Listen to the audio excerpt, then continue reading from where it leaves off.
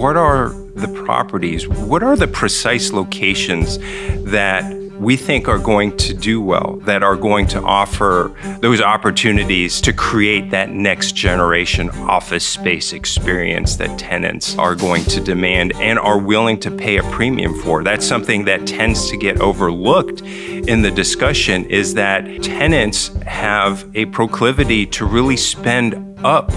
for space that they want to be in. And perhaps that's because they're spending less overall on space, but they think of office no longer as necessarily just an area for people to get work done in, but they see it as a means to foster collaboration, for talent retention, to help with culture building. There's a lot of points that we can spotlight that are going to be good for office.